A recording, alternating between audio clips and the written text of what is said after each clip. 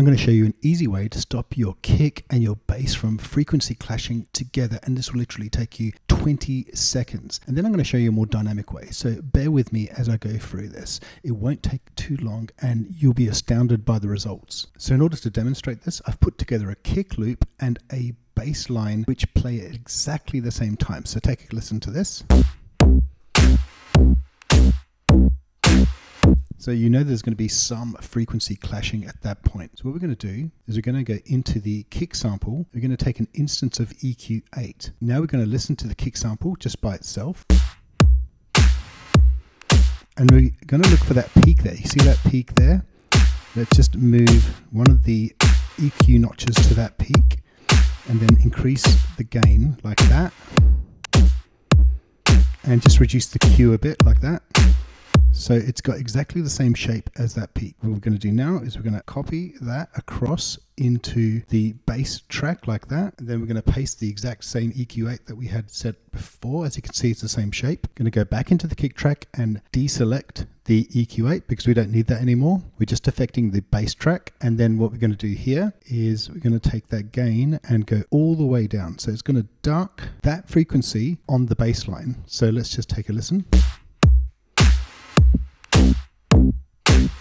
So we just solo the bass, sounds like that. And now if we get rid of the EQ8, there is definitely a difference in sound. But you put it together and it sounds crystal clear. Now another way of doing the same thing but in a more dynamic way is using a modulator called envelope follower. So we're going to take envelope follower and we're going to drag that into the kick track just like that. So what happens with the envelope follower just copies the shape of the envelope for the kick. So you can see that's the kick shape there.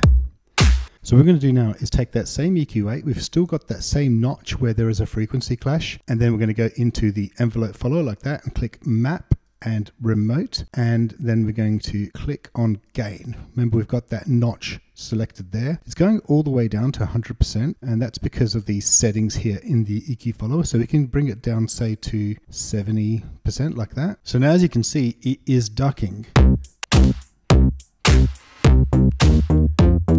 But if you take a close look, it's actually ducking the wrong way. It's actually going up and increasing the frequency on the bass line rather than ducking the bass line. So what do? Well, we're going to go back into the envelope follower. We're just going to invert the start and end position values. So from 0 to 100 and from 100 to 0. And this is what we're going to get. It's still not quite right.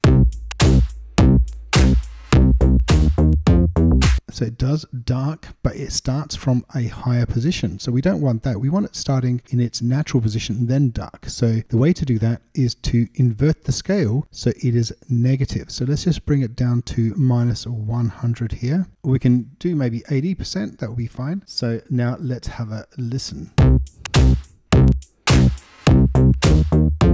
Now that is definitely ducking when it needs to duck. So what that does is it brings that clarity between the bass and the kick, but not just that, it actually gives you a bit of headroom. So it's actually better for your overall master. So give it a shot. You'll probably really notice a massive difference doing this.